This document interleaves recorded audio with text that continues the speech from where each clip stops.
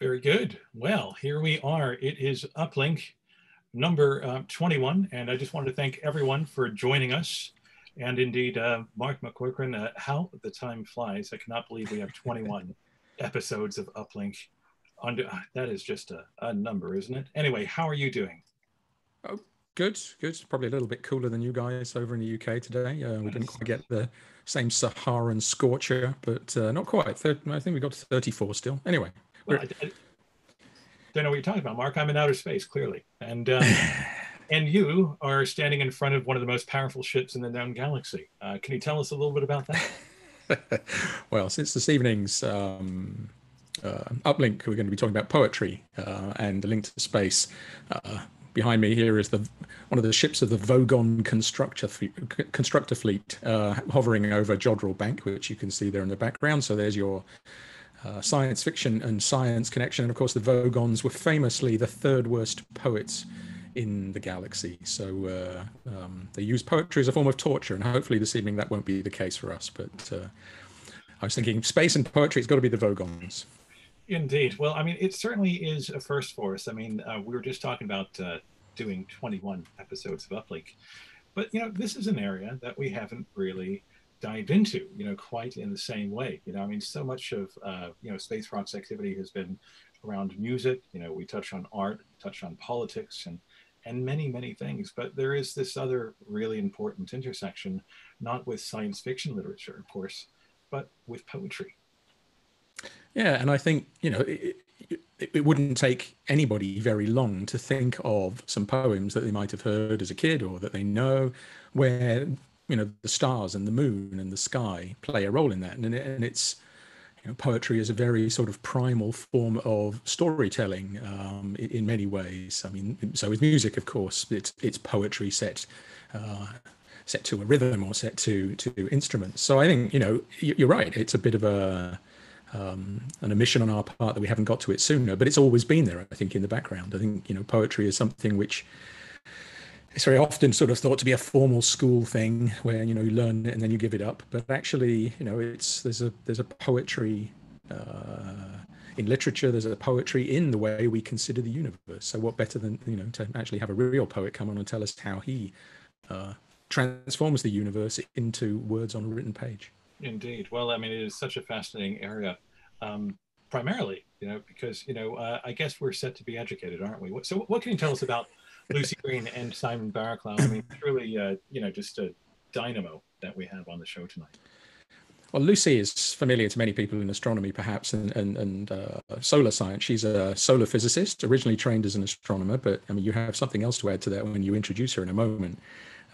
She's at the Mullard Space Science Lab, which is in the south of England. She's a very well-known science communicator, has done lots of documentary shows, but The Sky at Night, and is involved in amateur astronomy as well as the supporting activities, for example, Astrofest, which our friend Stuart Clark is involved with as well, and Astronomy Magazine run. So she is somebody that's very well aware of the intersection between art and science with her communication work. And Simon, I think she may have met him before, but he's a poet, and he was an artist in residence at the Mullard Space Science Lab 6 years ago or so now, and wrote poetry linking not just solar physics, the sun, looking at that, but also cosmology and other areas of astronomy and space science.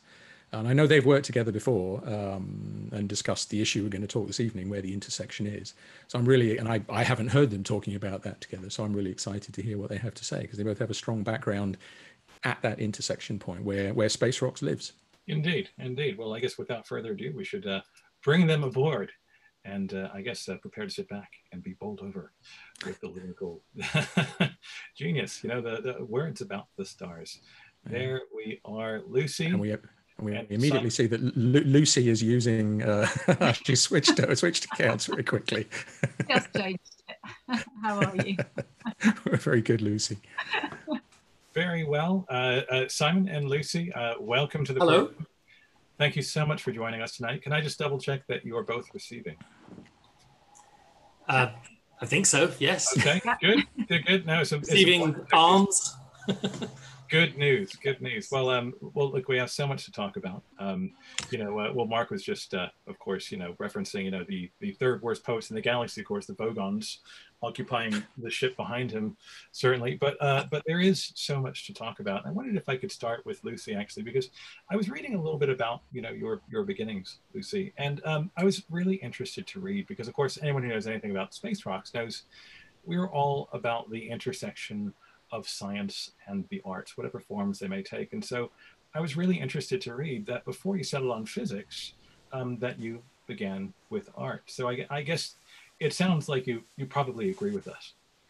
I do. So I had a sort of being pulled in different directions when I was younger, and physics I always loved. I loved the problem solving. I loved the challenge of that, thinking creatively. But then with art as well, it's the same and overlapping skill sets that you use. And I was, I had a real struggle in secondary school as to where to focus my attention. And when I was approaching the age to leave school, art was the area that pulled more strongly. So my plan at that point in time was to go off and become an art therapist. So I loved my A-level art. I got my best A-level grade in A-level art, not in physics. And then I went off to do an art foundation course after that. And I don't know, I love the freedom, I love the creativity, and I love the expression that comes into art. But then I sort of couldn't see myself quite going into a career in that area. So after doing art for a year, then I switched to do astrophysics and kind of kept the art as a hobby, which, lots of people said to me, oh, you can always have it that way round, and maybe it's harder to do a career in art and have physics as a hobby, which actually I don't think is the case anymore with all the citizen science activities that happen. But I like to have both of those in my sort of worldview and in my sphere. Yeah. So just a quick question for me, because, how easy was that technically to make that transfer? Did you actually reapply to go somewhere else, or were you able to do that within the same institution where you were studying art? That's pretty remarkable. I don't think most people would be able to do that today. Yeah, so I went to a different institution, and it's funny now because I kind of call my year doing art my gap year. So, many people would take a gap year and go traveling or, earn money. But I just happened to do mine studying art and actually A-level maths, because I didn't do A-level maths at school. I only did AS level maths. So I think that kind of following my nose. But I was lucky it worked out. And because I did already have the A-level in physics, then I had what I needed to go to university. Yeah. So it wasn't too much of a sort of left field turn or a stretch for me. Yeah. Okay, good. Well, I guess this is the thing, though, isn't it? Because so many people treat it like a dichotomy. But Simon, I wondered what your thoughts were, of course, because you've got so much background in this world. In many ways, aren't these worlds in some sense almost intertwined? Science reveals things, but things like poetry express things about how we feel.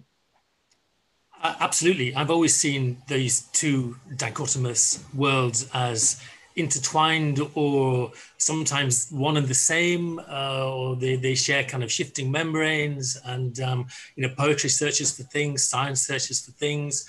We express ourselves through art and also through science. All scientists express their personality, their interests, their past histories through the research that they do and the ideas that they come up with. So I've never felt that dichotomy. I've experienced it, of course, a lot over the course of the years, because it's since maybe early 19th century times or mid 19th century times, they have kind of been divided through curriculums and through institutional organization. And when I was coming back to what Lucie was saying about the art and the physics and the maths, I was really good at physics up until the age of about 15, 16, 17.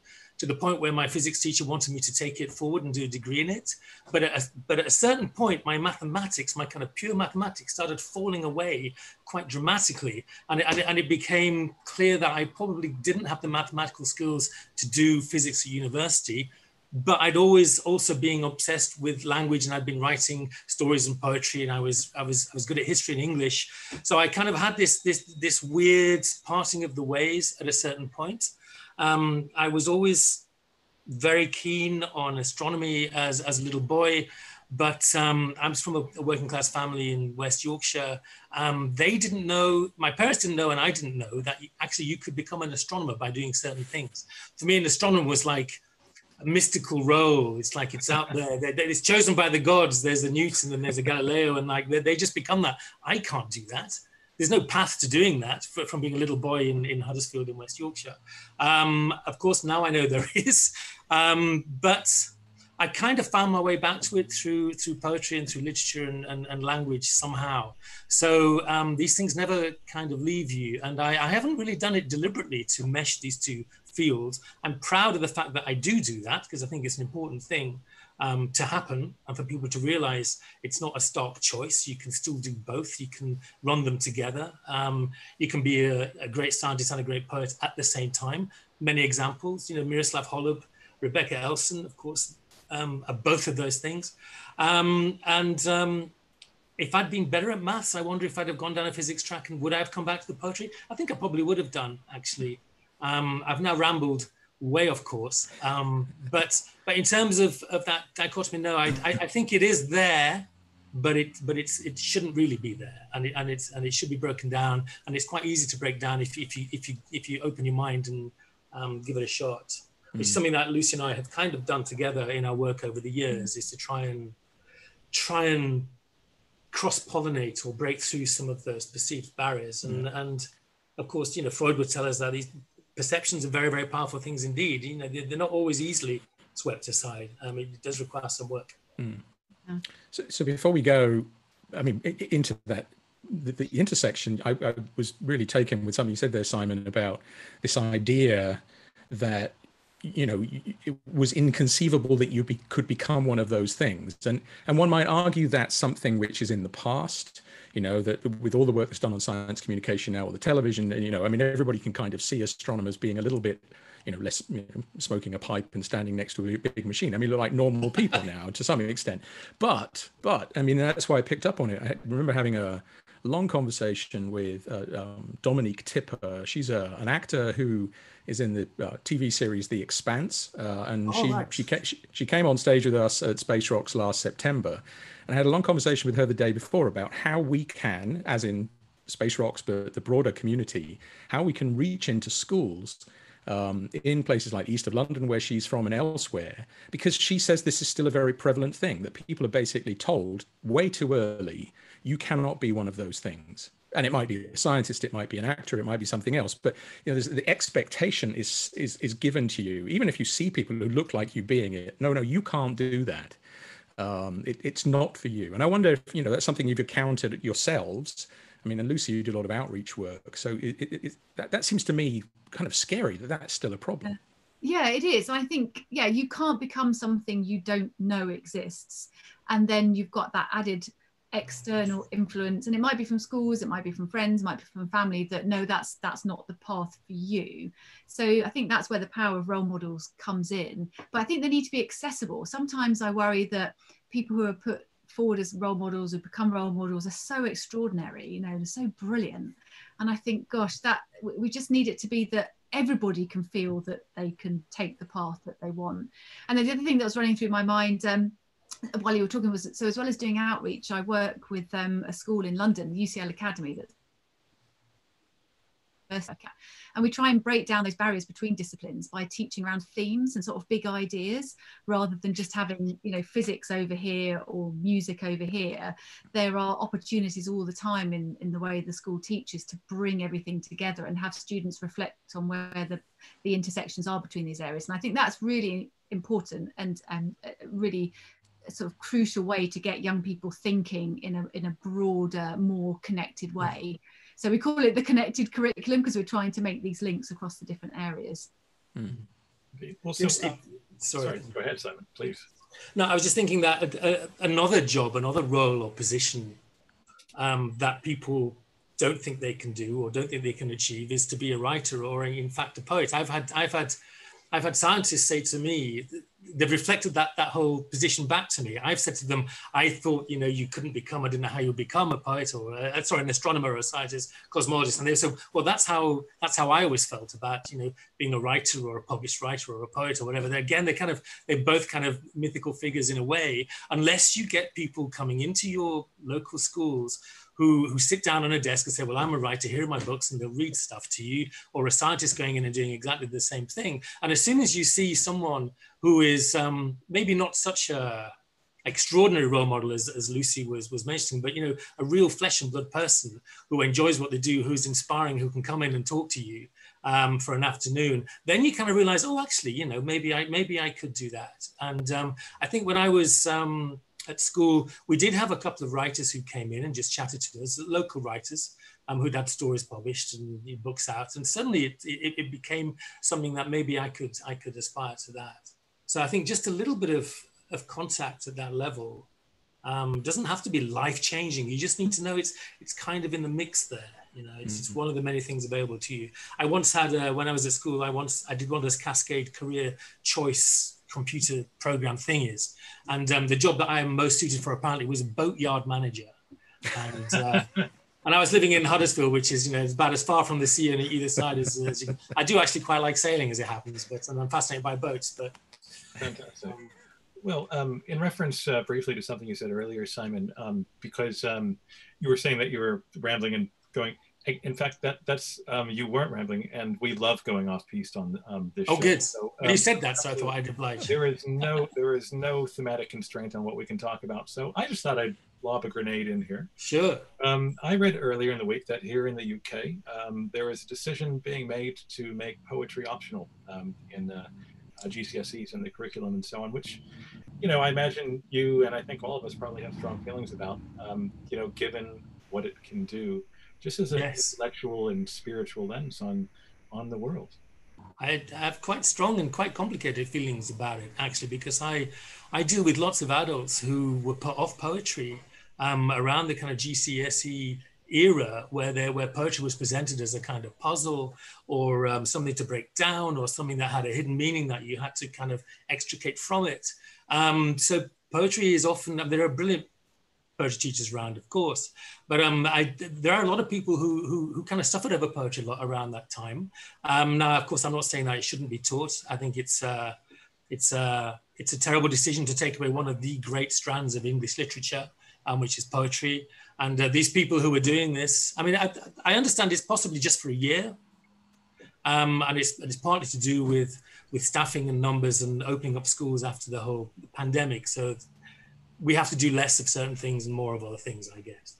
But the people who make this decision are the first people to turn to, you know, Blake and Tennyson and, you know, Shakespeare, and, you know, they go for a certain genre of poetry to back up their ideas, and have probably very little knowledge of how rich and deep it is, and how it gives people a chance to talk about experiences which are not covered in the media, or you know, to talk about things in creative and imaginative, rhythmic and beautiful, passionate ways that they wouldn't otherwise do.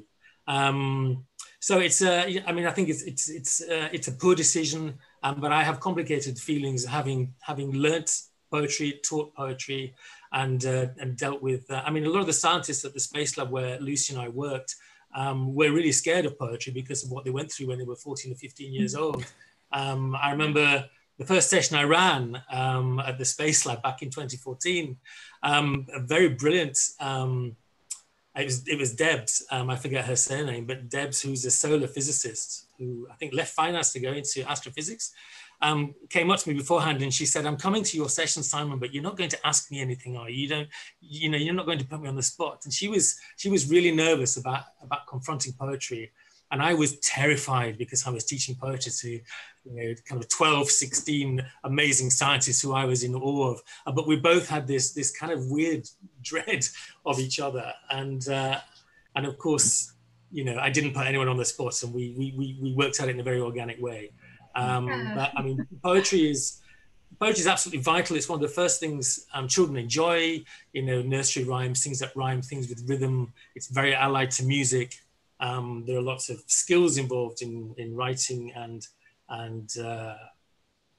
responding to poetry. And it's not just about what does this mean, it's about, you know, how does this sound? I think that was one of the joyous things of so the collaboration that Simon's referring to at the Space Lab was an initiative to try and bring people together to think about language, to write poetry together, to make new links across the department and use something that is accessible to everybody, and it's a kind of, you know, putting everybody on the same level within the science and engineering department. So, you know, and get you out of your silos. But it was interesting because I was the same. I hadn't really read poetry since, well, in fact, since doing the Art Foundation, when I became a bit obsessed with the poetry of Brian Patton. And but after that, I kind of left it to one side, and I felt like I wasn't equipped to appreciate poetry or understand it, which is a really weird way to think about it now. And what Simon was able to do was kind of ignite that fun in poetry and just to enjoy it and not try and, as you said, decode it or understand it or bring out a hidden meaning, which actually, thinking about it, was one of the reasons why I turned away from art to physics. And I remember people trying to read more into what I was creating than I was necessarily intending, and I found that a bit frustrating. That, you know, this was my vision for it, this was my motivation, and I get that it can be in the eye of the beholder. When I see other art, I want to get from it what I want to get from it, but it was very different when I had people talking to me directly, trying to tell me what they thought I was trying to convey, and I was like, no, that's not what I'm trying to do. Well, I think it's strange, isn't it, though, that we persist with an education system which is concentrates on the ability to measure things, to examine things, to have somebody else mark something you've done. And so, as you just said, Lucy, right, what you might take from a piece of art, from a piece of poetry, from a painting, you know, you might write it's terrible, or it's, you know, I love it, but I can't tell you why. Those are perfectly valid responses, but you would never pass an exam on that, because the teacher or the examiner will say, tell me why. You know, I need to be able to assess. And I think that's, you know, probably we've fallen into that problem of just setting bits of poetry which actually do have meaning maybe behind them, which can be decoded because somebody did it, or the poet said, yes, that's what I meant. And it becomes a, you know, just another way of ticking boxes. And how do we? But it was also motivated to me because we had an artist in residence program here at ESTEC in the Netherlands, and we'll start doing it again next year. We had exactly the same experience with a plastic artist, you know, somebody that works with sculpture and with painting and so on. And she experienced exactly the same thing. She invited the scientists, and they all stood in the corner, go, "Oh, I'm not really sure. It's not just you talk over there, right? It's a seminar, isn't it?" It's like, no, get your hands dirty. And I wonder again what you've experienced. You know, where does that cutoff occur? If you go into schools when kids are 5, they don't see a difference between physics and poetry and running around the playground, but at some point it does get set in. And then we get stuck. So where should we concentrate our efforts in fostering the art science crossover? Is it too late with adults? I don't think so, but just to be provocative. Yeah, I think, I mean, I'm a believer in lifelong learning. So I think there's something for every level, and what you probably need and appreciate at different points in your life then changes. But I think if you don't have the opportunity to engage, it's natural then that you start to lose interest because you're not being stimulated in a way that gives you an enjoyment. But I think a lot of the sort of practices and mindsets are set when you're at school. So I would definitely encourage students' education at primary, secondary level to be more open across the subjects and less siloed. And I think, you know, there's a big change between primary and secondary in the way that maybe kind of the philosophy, I mean, I'm not a teacher, so any teachers listening might scream at, you know, the computers right now, but I always feel if I do outreach in a primary school, I can play with them, I can take in, I don't know, old toilet rolls or egg cartons and make science, you know, I don't know, make a Mars lander out of old junk that you've got lying around you can play. But when you try and do that in a secondary school, so I take in cardboard boxes and try and make spectroscopes, there's a completely like, well, that's not what we do in secondary school. We're bookwork, and, you know, we're learning and we're more academic. And so for me, that is a challenge, because I think that sense of play should be there throughout your life, and it shouldn't be something that's in primary and then is somehow not the sort of approach in secondary. I mean, I get why it is how it is now, but I think that sense of play is what you shouldn't lose. And then again, coming back to poetry being playful, which is what Simon really taught me, you've got that in your kind of toolkit of life, and that you can draw on. Yeah, I mean, play exists absolutely everywhere, doesn't it? It's how we learn. It's how we learned the first things we ever learned. I think it's through play. It's how animals learn, you know, to survive, to hunt and interact with other creatures. So playfulness. If there's room in the curriculum and the maybe we need to relax some of the schedules and the milestones a little bit, and have, you know, almost like mini gap years. Like if you're studying a language, you have a year at that country. Maybe if you're doing a physics course, you have a month where you deal with the poetry around that subject, or, you know, little kind of like breakout areas. I quite like the way that Daunt Books organize their shops, where they go by country. Now there's many different ways of organizing this, of course, but they go by country. So under Egypt, they will have books of narrative travel in Egypt. They'll have novels, they'll have poetry, they'll have maps, they'll have anecdotes, they'll have memoirs. So there's like, it becomes this, it's a cross-disciplinary kind of section to that the area. And I think there are ways of breaking down, or at least maybe just loosening the edges of, you know, unbolting some of the tight separation compartments between languages, between subjects. Language is an obsession of mine, so it keeps slipping in. But talking about silo thinking, when I went into the space lab, it was very interesting because there were people who worked in adjacent offices at the space lab. I got them to come to a poetry meeting, a discussion, a reading, or whatever we were doing that day. And I just assumed they knew each other, but I was introducing them to each other. You know, and they were right next door, but they had different disciplines and different routines, and maybe went to the cafeteria at different times. So this word disruption is I think is quite toxic at the moment, given what we're going through. But going into the space lab I was a bit of a disruptive influence, partly because I was a bit chaotic, because I was kind of working out as I went along, but also I got different groups of people, engineers and cosmologists and people who didn't interact, to get together and collaborate. So we wrote things together in groups of 8 or 10 sometimes, and read them together, and all these weird barriers kind of broke down. So I guess there are ways to break down those kind of divisions, either on a personal or a subject matter level. Yeah, and it's so interesting to hear you say that, and to, you know, extend the magnificent bookshop Daunt Books a little further. So so you enter, you know, we've just bought Daunt Books, and you know, we're going to reorganize it in certain ways, and you walk into the space section. So what belongs in that section? We're going to have books about scientific discoveries and so on, but what else would you populate that section with, so people get that same feeling of immersion in that subject field across the arts? Mine and Lucie's books, obviously, immediately. Things like, you know, things about deep sea exploration, things about you know, the birth of life, of biology, things like Samuel Beckett's late, very short fiction, which is very, very spatially oriented, often in a very abstract space. CDs, music and films that deal with space itself, and also our sense of spaciousness. That would be my opening. That would be my brainstorming notes at our first bookshop meeting. Fantastic.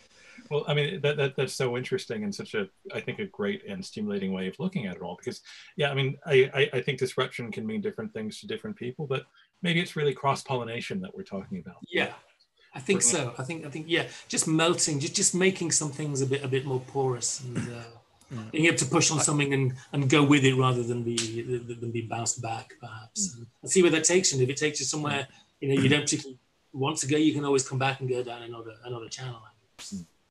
I think it's also, I was just sort of thinking about the fact that, you know, some people are more comfortable with technical ways of approaching things, and if you give them the freedom to create, they maybe lack a bit of structure to begin with, which they can use as a crutch and then dispense with.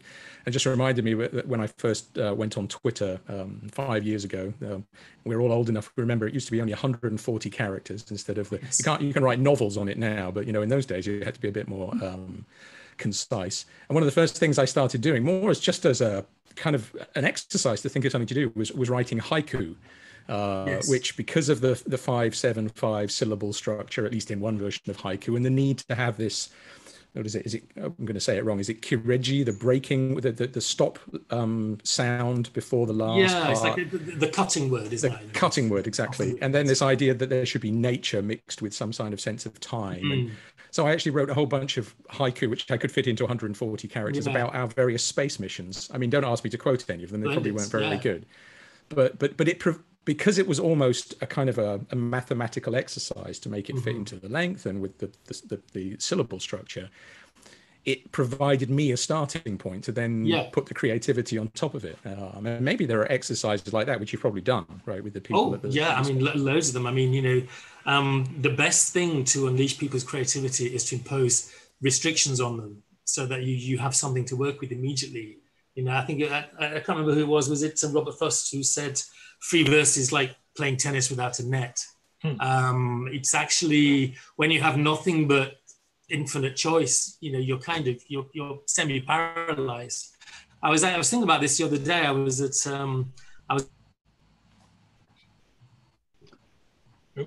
I think we might have just had a brief pause there. A few months of lockdown there, and there's so much choice. I think we're suffering outages on you, Simon, I think. Yeah, could be the heat, but we'll wait for Simon to come back. But, you know, I wondered, Lucie, if you could... Yeah, I think I had a little... Yeah. Hopefully I'm back. It's very warm here tonight. Yeah, it might be doing something. But yeah, you just too much choice can be paralyzing, you know. Indeed. And often we're talking about going into schools and working with children again. Sometimes I go into school, I haven't done it for a few years now, but I used to go into schools like 13, 14, 15-year-olds, and we get them to write a poem, and oh my God, I can't write a poem. Then I would give them like 12 rules for 12 lines. So they had to follow a specific rule for each line. And then they would end up, because there's a concrete thing to do and you know what to do, they would end up with really interesting poetry after, you know, half an hour, because they've got this direction to do it. And then you can play with it and do something with it later, you know. At the Space Lab, I got people to do automatic writing. So they would start writing for 5 minutes down. And some of them got really interesting ideas and dredged up memories from the past. And, you know, all kinds of dear. Poetry is psychology as well. You had a whole bunch of... Yeah, interesting. Yeah. But I mean, I thought the 140 characters for Twitter was a really creative little. It's still quite good at what it is now. But I used to like writing 140 character tweets. You know, so exactly. Try and use editing to get exactly. Yeah. No. Exactly. Just every now and then. That's the slightly geeky side of. You know, scientists are often called geeks, but poets can be quite geeky when it comes to those kind of formal games, like algorithms. Yeah, well, I wanted, just to sort of again bring in another dimension to all this, just what the group might think about this. As Mark knows, one of my favorite books on the history of astronauts, at least, is a book called Moon Dust, written by a wonderful British journalist, and he kind of remarked how the problem with Apollo, just as an example, was simply that what these astronauts were seeing was so beyond the scope of human experience that it's not that they weren't moved by it, but finding the language to express what they had seen was such a challenge that they ended up internalizing all of these emotions and so on. And I just wonder what the group thought about that, you know, just where it's not just about celebrating, you know, these inspirations, but also just as in the interest of making more well-rounded humans, you know, to educate people and share not just the sciences, but also the arts in that way, because, you know, what they were really trying to do was express what was inexpressible, because nobody had seen anything like that before. Yeah, and that for me is a really interesting point, because when we're using communication, when we're communicating with people, no matter what it's about, you draw on what's familiar to you. And then suddenly with the Apollo missions, you're in an environment where you've got nothing that's familiar to you. So how do you describe the surface and the topology of the moon? Do you talk about a beach or a volcano or I don't know, whatever? So I can see exactly why you struggle. And the things that was running through my mind when you were talking was that one of the reasons it was so great to have Simon working with us was because I wanted us to think about how we use language. And so for us to convey something that's actually inherently mathematical, with astrophysics and space science, but how do we use what is a kind of terrestrial familiar language to talk about things that are extraterrestrial and extraordinary?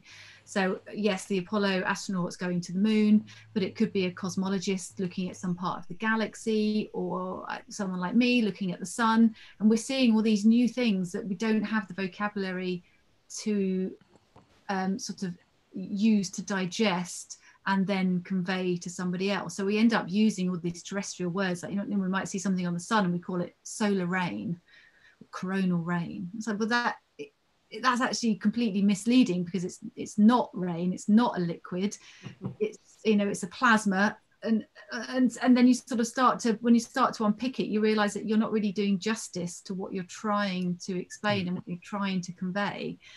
And I really struggle with that, and I'm not even an Apollo astronaut, so it must have been so hard for them. But you are a brilliant science communicator, and I guess it's just frequently speaking with Mark about so many of these things as well, finding the right words to convey the vastness, the remoteness, everything else is so essential to it all. And I think, especially with kids, and outreach and all that, just populating their imaginations is really important. And so it's not about trivializing things. It's about creating, it's making it accessible, getting people excited about it and moved by it as well, right? Yeah.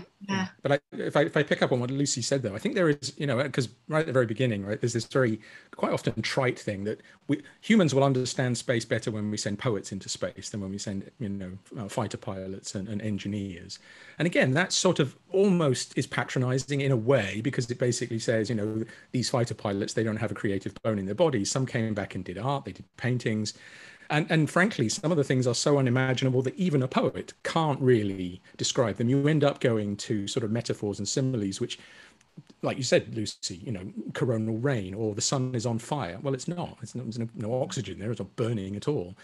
And I worry a little bit that sometimes we overreach with outreach. Do you know what I mean? That we kind of try to make it accessible to the point that it becomes a Chinese meal. You feel very satisfied at the end of it, and you feel hungry about an hour later because you think, actually, what did they just say?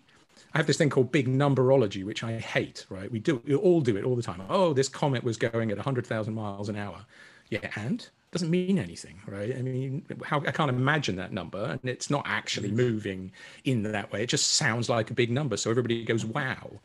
So I'm a bit worried that sometimes, so how do you find the balance there, making it accessible, but not to the point of trivializing it, perhaps in your work, Simon? My favorite thing is when they say a teaspoon of this material would be X, Y, or Z. A teaspoon of this material would go straight through the Earth at the speed of something, or a teaspoon of this material would weigh more than the total known mass in the universe. So it's a bit like a country the size of Wales that people often use as an analogy. I don't know. And I mean, language is slippery, and it's a web that relies on differences between phonemes. I mean, you go into semiotics and the work of Ferdinand de Saussure, you realize that language actually doesn't mean anything. It's dependent on what it doesn't mean as much as what it does. So you end up in this endless web of trying to capture reality through language. So we talk about, it's impossible to talk about the first view of the Earth from the Apollo missions, whatever. It's also impossible to talk about, the phone on my desk or whatever. Language doesn't necessarily deliver what you want it to do at any stage. So we're all kind of in the same boat. It seems more challenging when you're looking at an amazing, and I don't know where that sublimeness comes from. I don't know why looking at at Neptune is so much more sublime than looking at a book on my shelf, because they're both kind of miraculous, really, to me. And whatever words I use, they don't really pin it down in either way. When I was writing my book, Sunspots, I realized that very quickly, this is probably the most written about object in history, in human history. It's everywhere. It's in Psalms, it's in poems, it's in everyday chat. It's something we talk about every day. And so my mission became to write about the sun in as many different ways as I possibly could, maybe in ways that people hadn't tried yet. So to try and get an angle on the sun by proliferating descriptions of it, and hoping that would kind of disturb the field and get people excited about this everyday object, which is also maybe the most exciting object we will encounter in our lives, but we take it for granted. We complain about it. We forget about it most of the time. We hear about it on weather reports on Radio 4 in the morning, where it's expressed as, oh, you're lucky if it's there, and it's a sad day for you if it's not. But I think, well, it's the only star that we can actually see the surface of. We can, I remember being at the Space Lab, someone told me that every other star is like a point source, whereas our star, we can actually look at the surface of it. And this is, of course, is where Lucie's work takes off and where Lucie gets so excited. But when I was writing the book, I remember not being able to sleep at night. I was so excited about it and thinking, why doesn't everyone feel like this? Do you not realize, no matter what else is going on in your life, do you know where you are, what you've got out there and what it's doing, So, and my way to, I did work with musicians and filmmakers to add to this, but that was kind of more their skill. My skill was, my aim was how can I use language to generate that excitement? And I don't know whether I succeeded or not. I gave it a really good try, and one of the best periods of my life doing it. And it was a great honor to meet Lucie as part of that process. Yeah, and vice versa. And I think the thing that I really like is that you gave character to the sun. I sort of felt a different part of its personality that I hadn't felt through just looking at it from a scientific point of view. Yeah, I was, often we all watch science fiction films and there's that ship in the background there. And it's a question, I had never really thought about it with respect to the sun, but of course it's true of every object which is in outer space. How is it just hanging there? Now, we as physicists can describe why it's there, but if everything in common experience is it's got to fall down somewhere, right? Anything we learn as a chimpanzee or as a primate, for 2 million years, which informs all of our common sense in many ways. How does that spacecraft just sit there on the way to the sun? How does Solar Orbiter actually just not fall down? Now, and I know that sounds a totally bizarre thing to say because it just doesn't. Think about that for a moment. Why doesn't it, right? As in common experience, and making those connections where people can sort of viscerally feel something being completely different out of our experience, but then understanding it. Quantum mechanics, of course, forget it, right? You're never going to understand quantum mechanics in a visceral way, but just something as simple as the sun sitting there just in empty space and not going anywhere. Okay, it's going around the galaxy, but you know what I mean, right? Why doesn't it fall down? Everything falls down, right? This mouse falls down. It's what happens. How have we accepted this? I struggle with this occasionally, so that's why I'm... Well, I think it's a very interesting point, though. If I could just interject, because something that Simon said I thought was just so stimulating, and he's absolutely right. There is something truly astonishing about a book when you really think about it, right? But I guess that's the value in art and self-expression. It is like a filter on things, and things that we take for granted, like the sun. Something that, every day has a sunrise and a sunset, all that. We're not always aware, we're not focused on those things, but I guess things like poetry can give us that filter where all of a sudden it's like, well, I never thought about it that way, right? And I guess that's what's so important, is, I think just as a human being to acknowledge the beauty of things as well. And I guess poetry helps us with that as well. Yeah. And I was able to write from the sun's point of view, and the sun has no experience of sunrises or sunsets. So it was quite nice to switch it around that way. And so all these things you think are so important. Yeah. You're just imposing that on me, and that's a projection. So irrelevant. Indeed. Yeah. So tell us a little bit about Sunspots, and the writing process for that book? Because I guess you really had to combine so many different fields to find a way to bring all that together. Yeah, it was a really interesting experience for me, because I wrote a book called, previous to Sunspots, called Neptune Blue, which was a miscellaneous book of poetry, but it did have in the middle, it had a kind of planet. I had my own planet suite. I always loved Holt's Planet Suite when I was a little boy. My dad was a musician, and me and my sister used to dance around to the planets every Saturday night when she was babysitting for me. And I'd always thought, well, Holst has done that. And in 2020, I think 10, I suddenly thought, well, actually, I can do a planet suite. I'll just do it in poetry. So I set myself the task of writing about each of the planets in quirky, different, challenging ways to try and make them interesting again. It's one of the aims and goals of poetry, I think. And then the book was ready to go, and I had this weird niggling, nagging feeling that something wasn't quite right there. And I suddenly thought, hang on, isn't 99% of the mass of the solar system the sun, actually? And that's the one thing I've missed out. It's like this massive blind spot. So I wrote this poem from the point of view of the sun, talking about her errant children and quoting Shakespeare and doing all kinds of strange things that you might not expect the sun to do. And there was something about this voice of this sun that I found so inspiring that I sent the book off and that was published. But I immediately wrote kind of 30 or 40 short, quirky poems about the sun from the sun's point of view. And I immediately knew that my next book was going to be all about the sun. And it was going to be called Sunspots, and the poems wouldn't have titles, and I would make a theatrical show and do film and music from it. It was like overnight, it was just perfect. It just fell into my lap in a weird way. And so for the next 3 or 4 years, I wrote those poems, and I got an Arts Council grant, thank you Arts Council England, to travel to the Solar Observatory in New Mexico, and also to travel to Tromsø in January, where the sun doesn't appear, because of course when you're in the throes of an obsession, the most interesting thing to do is to deprive yourself of the source of the obsession. So I thought, well, I'm crazy about the sun at the moment. What if I go somewhere for 10 days where it doesn't appear?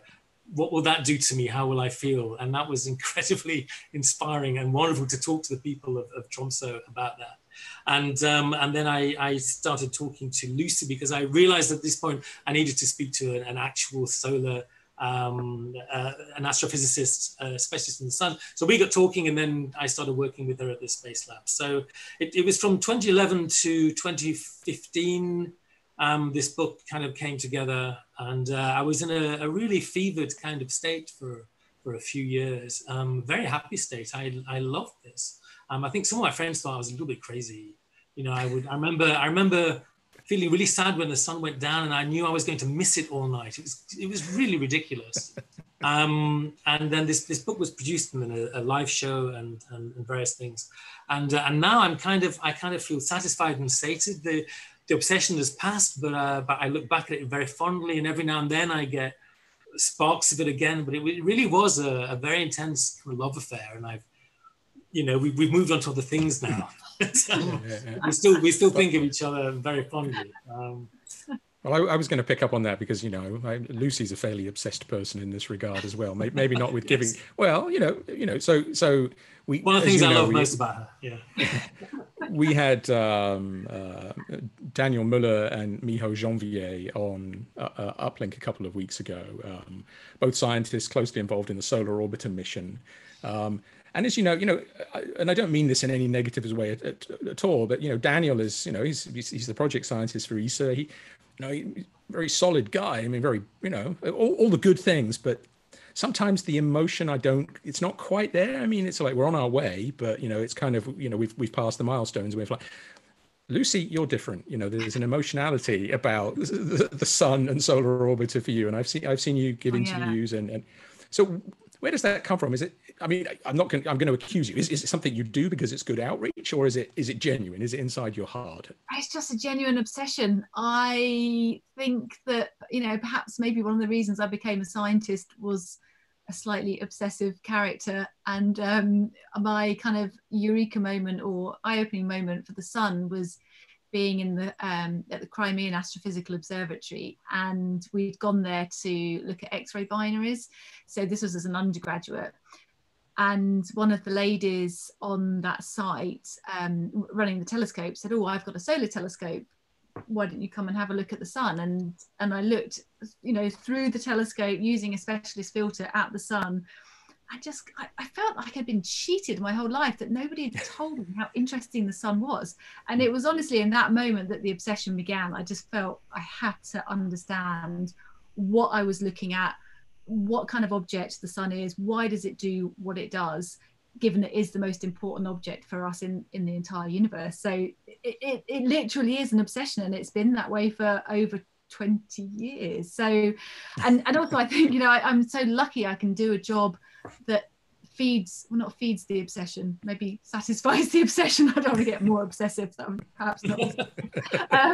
But I also remember when I joined the space lab I work at, that I looked around and thought, so by this point I'd been sort of switched onto the sun, and I'd as an undergraduate started studying it, and I wanted to do a PhD in it. So I went to this space lab that I'm still at.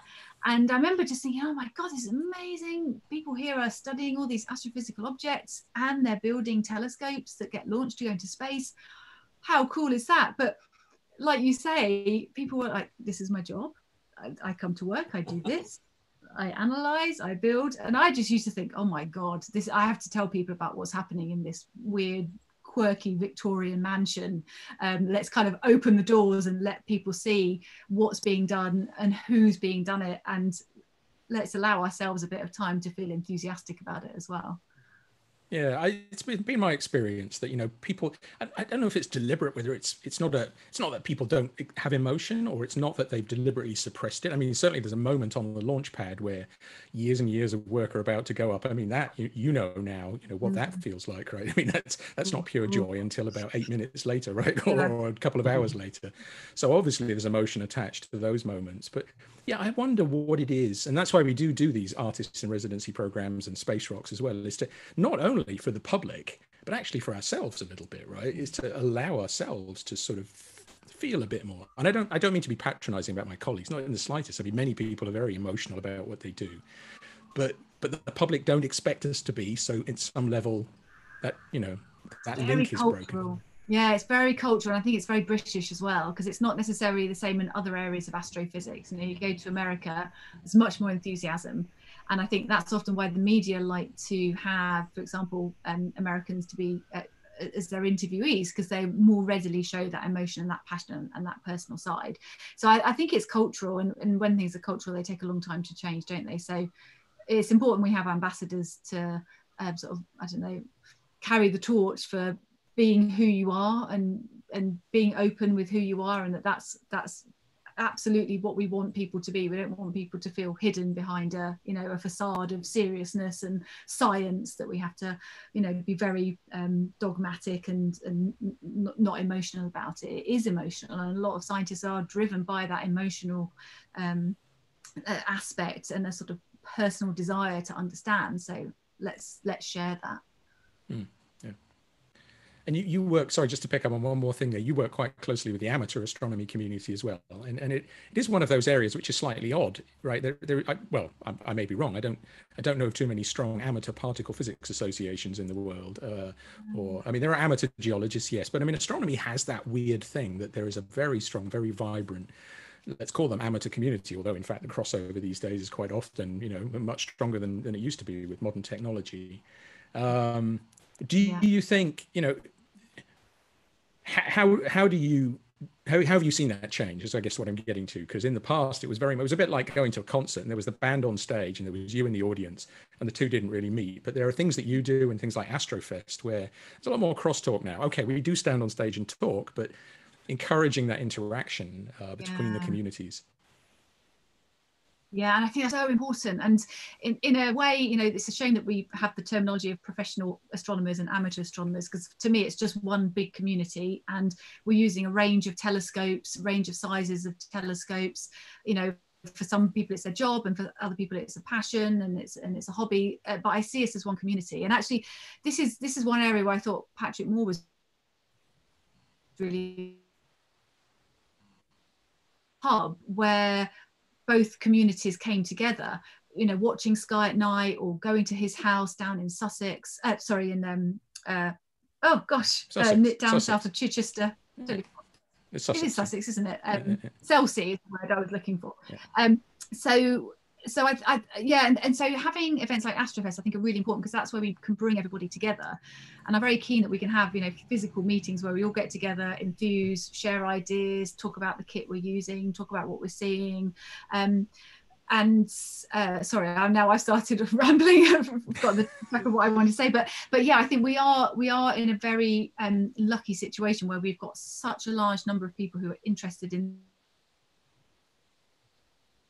passionate about the night sky, and it's important to me to have opportunities to make sure everybody can come together. And what I love is that, you know, if you give me a telescope, I know sort of things to look at, but really I love being around the amateur astronomers because their knowledge of the night sky is amazing, and they're like, Lucy, look at this, Lucy, look at this, and you just, you know, night sky tour, so impressive, their knowledge.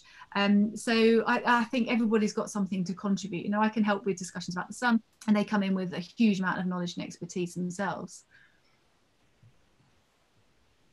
Very good. Well, I mean, I guess that's, you know, so much of what Space Rocks is about. You know, is, you know, in many ways bridging worlds, you know, and perhaps just widening things out. And I guess, as Simon, I thought, you know, said so powerfully at the beginning, I guess just letting people know that they can be a part of this, this fabric, you know, of wonder, you know, that all these things are interconnected, you know, in such really important ways. And now I have to put you on the spot, Simon, here, you know, just a little bit, just because, you know, I just wondered what you thought were the best expressions of wonder in poetry when it comes to the night sky or the day sky. You know, we were just talking about the sun after all. I mean, what are those, I guess, those milestones and things that we should look up? You mentioned Samuel Beckett before.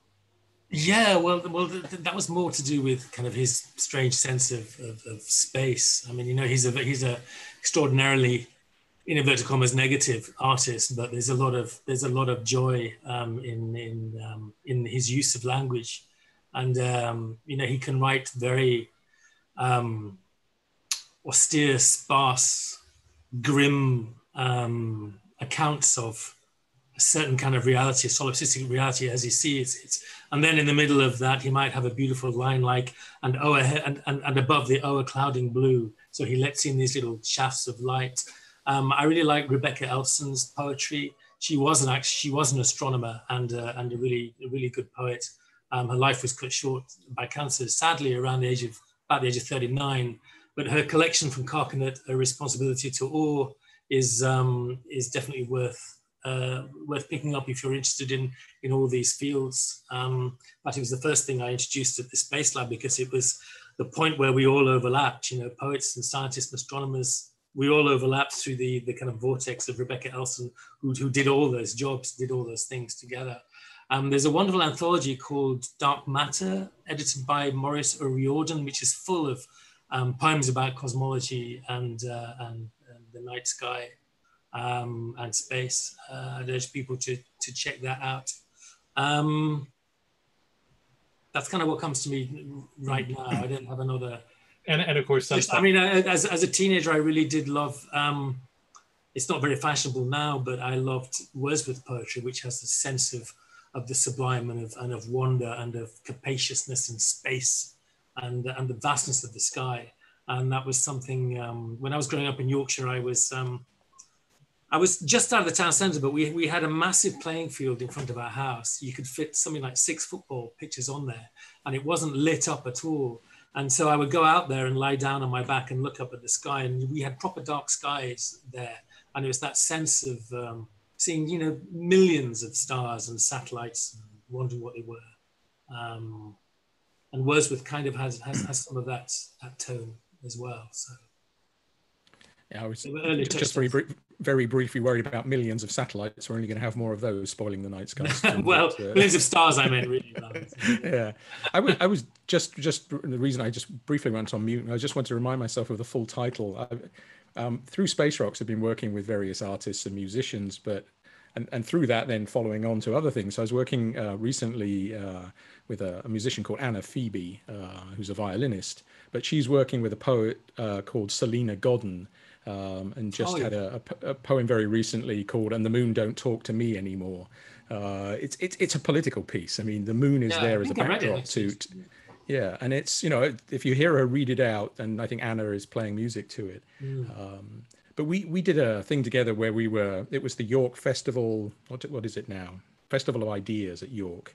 And this year it was held virtually. So we did a kind of a pre-recording and connecting people together, speaking to artists, and as we do in Space Rocks, but then, you know, the network is just growing and growing and growing. And I'm almost overwhelmed by the network of people who are interested in the various topics, not space at the middle of it, but space as a part of a bigger picture. So I'm wondering, you know, how much you working together at MSSL, has that led on to then, because you've met Lucie or you've met Simon, that then other things have come from that networking effect, that it didn't just sort of go away afterwards or wasn't confined to just the pair of you? I've certainly, since working with Lucie at the Space Lab, I've certainly done other collaborations with scientists and artists of all stripes. There's a very interesting group called Lumen, based in London. Louise Beer and Melanie King. Yeah. Photographers and visual artists. You know, I've worked with them. We've worked together.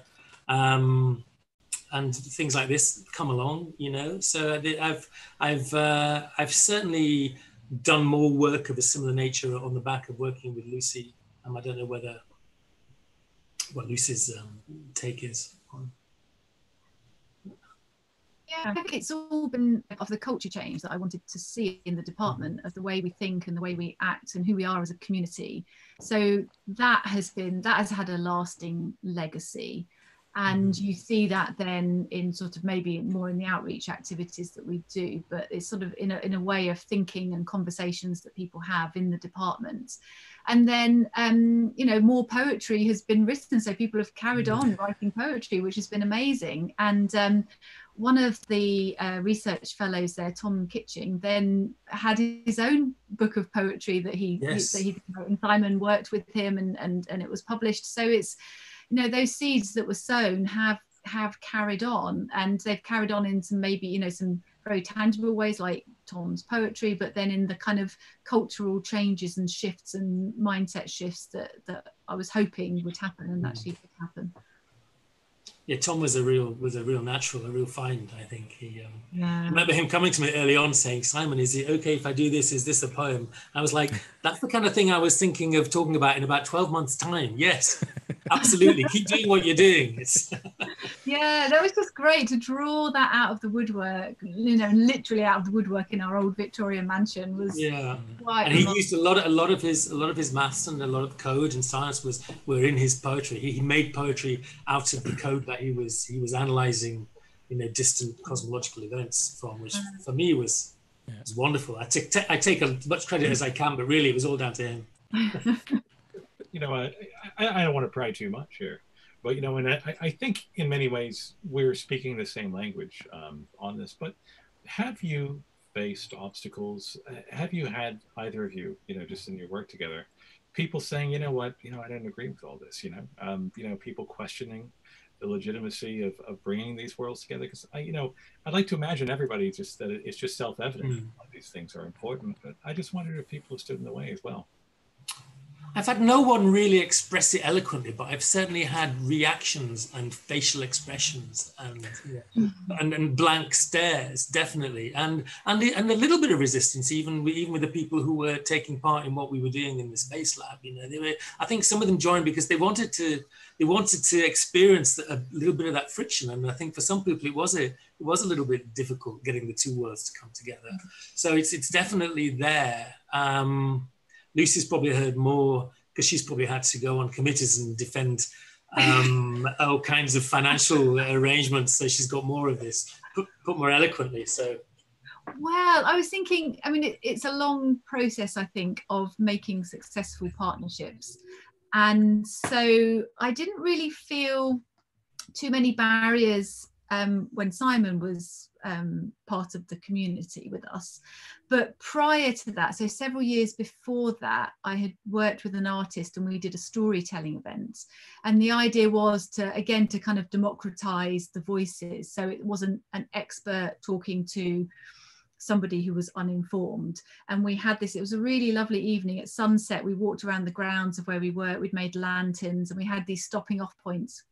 You know, we had like an African drummer, and we had fire pits, and we walked around, and when we stopped, everyone told their stories, and it was about experiences and passions and feelings rather than facts. You know, it wasn't a, I'm going to tell you a fact about Solar Orbiter. It was, you know, oh, I just love launches because they look so visceral, or whatever it was. And when we were setting up that project, someone came to me and said, Lucie, storytelling is for children. I don't think it's in the department.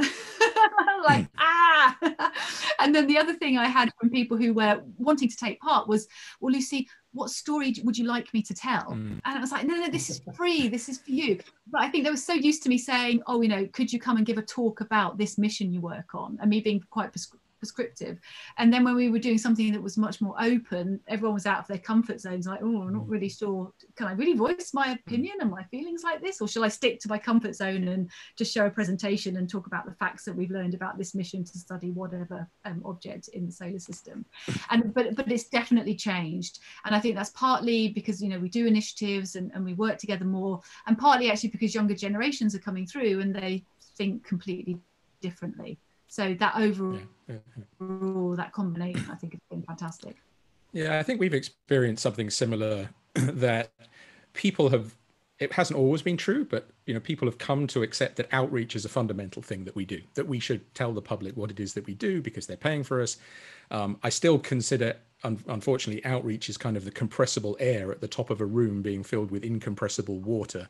It's always the first thing to be sort of chopped because the engineering and everything just squeezes it. I've always said that outreach should be a metal plate at the bottom of the room, which cannot be touched. You put that money in first and do it. And, you know, the budget above that is going to fluctuate by a lot. But I think with the art and science connections, we're still in that domain a little bit where people, as you say, it's a bit frivolous. It's not really what we do. It has, because it's, as we've been talking about, it's as much actually about in-reach as it is about outreach. It's important that we talk to the public and engage the public. It's about who we are and how that might affect what we do, whether it's a poet or a scientist. And I think people are kind of slightly resistant to that change. Oh, you're asking me now to do something which is outside my comfort zone.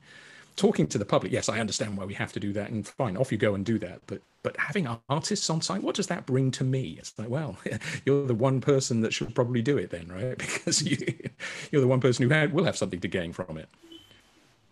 Yeah, and I definitely noticed the change after Simon was with us, that the way people communicated with each other and the sort of more openness. So you're right, in a chance to reflect, and poetry definitely gives you that chance to be reflective and a bit introspective in a way that we don't necessarily get with science, and that grows you as an individual and grows you as a community too. Yeah, I think it's particularly important today as we're looking for new voices. As you said, the younger generation coming through definitely have a different outlook, but we are still at the top of the system, and still, you know, management structures are set the way they were 20, 30, 40 years ago. And if we don't kind of loosen up properly and open up at the top, it's going to take even longer than it needs to for that diversity and new ways of thinking to come through. And I think, you know, we're just cutting ourselves off from a community of people. It goes right back to the beginning. People who said, oh, well, that's not for me because I'm not a white old man smoking a pipe. It's like, no, you're 15. So, you know, the world is still there for you. So those role models again, and certainly in the UK, the role models have changed, I think, quite a lot in the last 20 years. In other countries, not so much. You'll see sort of old white men still being the role models for science in some countries. But the UK's come a long way, I think, in that regard. I mean, there's so much about what we're talking about, you know, if we call it disruption or just challenging, you know, inherited ways of doing things. You know, something that, because of course we have other people in the room, people watching us online. You know, Dawn said, well, you know what, I did a math degree, and nobody at my all girls school suggested that I should go on to physics or astrophysics. You know, so it's not even just, you know, bringing the arts and sciences together, is it? It's also maybe changing the way things are taught. You know, I mean, because so much education for many people is vocational, you know, because, you know, people aren't necessarily encouraged. And so it feels like there is something very important going on when we do these things and when we shake things up a little bit, because it forces us to question assumptions. And it's interesting that much of this evening has centered around education, I mean, and just when people first encounter these things, and not just education when you're a kid, ongoing learning, as you said. I'm fascinated by this phrase that Lucy used earlier of lifelong education. Of course, the only reason we have the concept of lifelong education is because there's a concept in the past that education stops at a certain point, whether it's 16, 18 or 22. So then we have to invent this other thing, which is lifelong. Well, actually, it goes, and we shouldn't even have that expression, really. Shouldn't exist. It's like education is here. It's like breathing. It goes on. And these are the structures that allow it to happen, whether you're working, not working, whatever transition you're going through, raising families, or we need to possibly rethink that whole, and maybe the period we're living through at the moment might be a good time to start, brainstorming some of those patterns. I don't know. I mean, how has the last 4 or 5 months affected the Space Lab, Lucy? Do you know is it closed down? Are things working differently, or? Yeah, working very creatively, actually. So we talked about the Solar Orbiter mission, and that satellite launched just before lockdown, like a month and a half before, and all the instruments had to be commissioned basically during the early days of lockdown. So people were finding really creative ways, webcams in certain rooms, so someone across the continent could watch what was happening on a computer at ESA, so they could then say, right, this is what we need to do with our instruments. We've had engineers take work home with them, doing space electronics from their front rooms, and all just finding a way to keep going. And so even though it's been locked down, the work has carried on, which is quite frankly remarkable. I was expecting most of it would stop, but ESA won't let us stop, really, because we've got times to stick to, deadlines. So get on with it.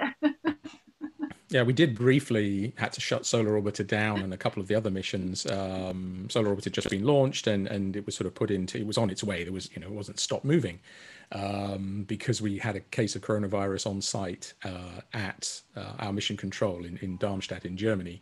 And because of, who that person might have met, there was people were removed from site for a few weeks, but then brought on. And we had, when we had Daniel on a few weeks ago, he talked, there he did actually get emotional, actually, I would say, about how impressed he was with how the community had come together and figured out ways. I mean, where Lucy was just saying, pointing a webcam at a computer, you might ask, well, why don't you just relay the signal from the computer? Well, we can't, because it's behind the security wall to stop people interacting with the spacecraft. But people need to see the results. Normally they'd be in the room watching it, but if you can't be, how do you do that?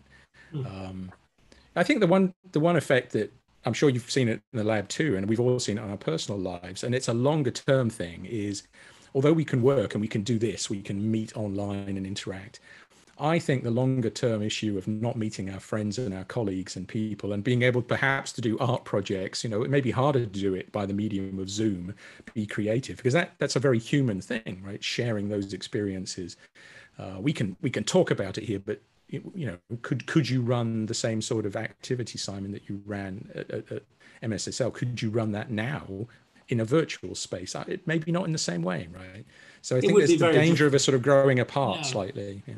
It would be very different, but I sometimes teach for the poetry school base here in London, and they've shifted all their courses now online. So people are learning new ways, and I'm sure discovering new positives about the situation. But yeah, it would be it'd be very, very different, I think. And for me to be deprived of going out there to this amazing space out in the countryside, I mean, that was, when I went in every kind of 2 weeks, and I would go on this amazing odyssey from Bethnal Green in East London down to Waterloo, then on the train, and then get in a car with Space Lab on the side, and then up into the sticks through the winding roads, which sometimes were shut off from rain, and we had deer bouncing out in front of the car. So, and I wrote about that stuff, and that was before I even got there. So, it sounds like an episode of the Avengers or something, bowler hats out absolutely. Completely, yeah. A kind of a really weird, eccentric English strangeness, it was so we'd miss all that, Be a much shorter commute, obviously, but yeah, it would be a much drier situation, I think. But it could be done, of course, and you would. if you knew those were the conditions, you would come at it in a different way, a more multimedia way. You know, so it could be done. Yeah, it wouldn't be the best time to do it, but it could definitely be done. But I'm supposed to be on traveling through the former Yugoslavia at the moment on a funded trip, but that was all closed down. So I don't know when we'll do that. Maybe next year, maybe the year after. I don't know. So it's a lot of things have been affected and changed, and suspended. Indeed. Well, I think it's one of the greatest things about collaborations and bringing people together, just as we have, is that it opens up so many more doors. Just ways of thinking, ways of collaborating. And I have to say, I've so enjoyed this conversation. I hope it's just the beginning, because I would love to further explore ways that we can do that. That's what Space Rocks is all about. And we've just so enjoyed having you. On behalf of everyone at Space Rocks and everyone who's been watching tonight, can I just say, Lucie and Simon, thank you so much for joining us on it's a hot evening in the UK. So yeah, very appreciated indeed. Thank you very much. Yeah. That was great fun. Thank you. Yeah. Before we go, we just have, again, it's partly about branding and visuals, but also just a sort of symbol we came up with earlier on. We get everybody to do it. Actually, the one person we didn't get to do it was Tony Daniels, C-3PO from Star Wars, because it involves starting with Star Trek hand signal, the Vulcan salute, live long and prosper, space, and then the horns for rocks. So if practice your finger movements now, Lucie. Think about it. Oh my God! Yeah, Alex has done it 21 times. Am I doing it right? One, and that was the other. Perfect. Very good. So Space Rocks. Thank you very much. Very good. Yeah. Bye. Thank you so much. Be well. Yeah. And please stay in touch. Okay. Thanks very much. Bye. Bye, everyone. See you later. Bye-bye. Bye. There we go. And there we go. Mark, we're going to stay on yes. Another minute. Yeah, we haven't done this before, have we? No. But I think it's only I think it's very much in keeping with what we do, that we we continue to evolve and adapt and do some cool things. Well, on the tail end of 21 episodes, I have a lot of excitement about the 22nd one as well. And so I think we just wanted to give everyone who's stuck with us tonight a bit of a preview, something special for everyone that's shared this moment. So next week, something pretty cool is happening on Uplink. Yeah. So we were talking about in the episode about making connections and extending those connections and bouncing off. And you and I have had an idea in mind for a while, and it's worked out, which is to get two of the coolest fighter pilots, one real and one imagined, to come on and talk about what they've done in their lives, not as fighter pilots as such. So one of them may be well known as a fighter pilot to many people from the European Space Agency side, and that's Samantha Cristoforetti, Italian astronaut. She was a pilot before she joined us around 11 years ago, and of course was on the space station for 6 months. And a couple of years ago, she and I were at a science fiction convention, and we were lucky enough to meet one of the hottest fighter pilots in science fiction, Kyra Thrace Starbuck from Battlestar Galactica, better known, of course, as Katie Stackhoff. So next week's Uplink, Samantha and Katie will be here at the same time slot as we had this evening, because, of course, Katie's in Los Angeles. So I think that promises to be really exciting. They're both incredibly, brilliant, vibrant people, melding those words together. So I'm very excited for next week. So say we all. Well, thank you so much to everyone who watched tonight and joined us and support Space Rocks and Uplink. And Mark, we'll see you at the same time next Friday. I'm going to watch. Absolutely. Looking forward to it. I've got a week to make a new backdrop, so you're stuck with that one. All right. See you soon. Bye-bye, everybody. Bye-bye.